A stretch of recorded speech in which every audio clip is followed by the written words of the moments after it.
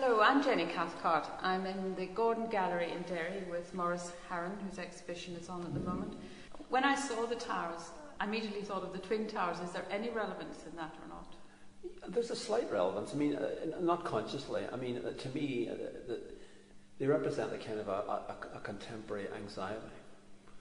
You know, that there's a sort of a sense of isolation. The towers, of course, are the great symbol of it's the beginning of our contemporary, the break in the confidence that the West had, the first fracture of the whole, the lovely, happy, confident world we all lived in. Suddenly, when we saw the most amazing towers in the world collapsing, we thought, my God, anything can fall. But my towers are not, they're not really a reference to that. They're a reference really to the sense that communities and individuals live in sort of isolated groups. And that's been intensified more and more by the sort of sense of worry and anxiety that's happening in the economic turmoil that's happening in the last year.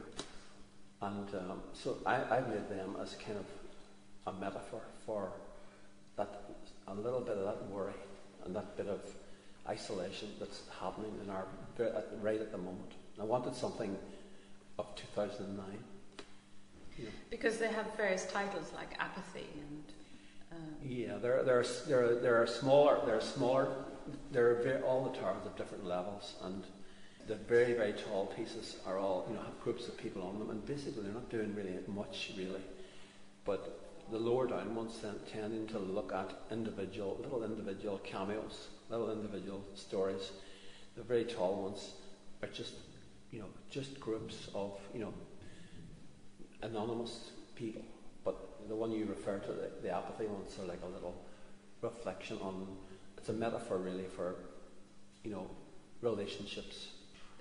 Describe to us your journey. I mean, we've all been through the troubles, mm-hmm. But with your artist's eye and your feelings and sentiments, obviously it has contributed massively to your work. Yeah, well, I think it's affected everybody. I mean, I've deliberately looked at it. I've looked at the troubles, but I mean, through the troubles, it was a shock to me, when it erupted. It was a shock to everybody, and it fractured the whole society, fractured relationships, people that were friends. There was a split happening there, just by the nature of what was happening. I got out.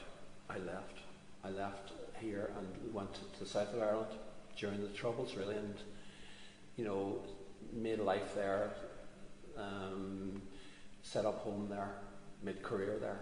And then in 1989 decided to come back. And at that time the troubles were still there. The violence was there, the dislike, the fracture in the community was there. And I'd been a painter. I mean, I did quite a lot of various kinds of artworks and design work, in fact, for years. But then when I came up here, opportunity came for a public piece of art in the city, at the entrance of the city at Carlisle Square, at the Craigavon Bridge. So I thought, looking at it and visiting the site, the image of the two people, the two men I thought would represent something to do with these two communities. Well, that sort of appeared, and I made, originally the piece was conceived as just two men staring at each other across on broken walls. There's no gesture.